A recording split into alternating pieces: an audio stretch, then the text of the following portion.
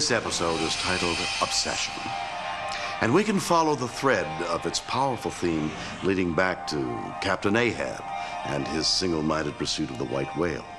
Like Ahab, Kirk is obsessed with killing a creature who poses a threat to everyone in its path. This cloud-like being feeds on human blood. It's interesting to note that the writer of this episode, Art Wallace, was also one of the writers on the vampire soap opera Dark Shadows. Now, Obsession.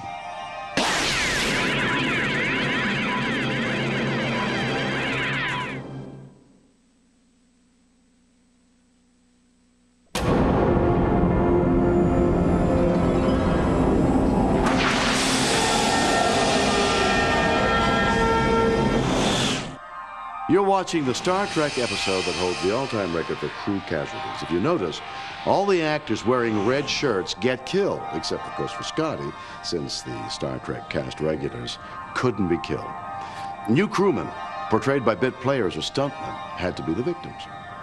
Keep track of the red shirts, and you too can predict who will be the next to go in this or any other episode, followed by McCoy's inevitable pronouncement, "He's dead, Jim."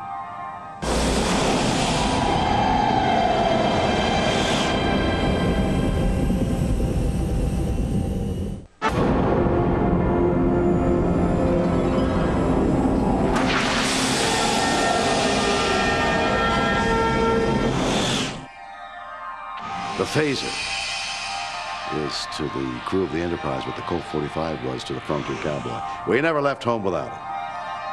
But how much does a phaser cost?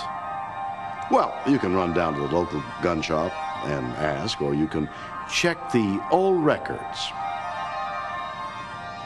How about $7,000 for 8 of them? That's what the original props cost. And they weren't very good, flat and ugly. Didn't even shoot a beam of light. The prop boys tried that on other models, but under the bright lights of the set, no flashlight beam would be visible. We didn't have laser beams then, so the phaser's visible rays had to be added optically. We went through a number of different designs, but the simplest was still the best.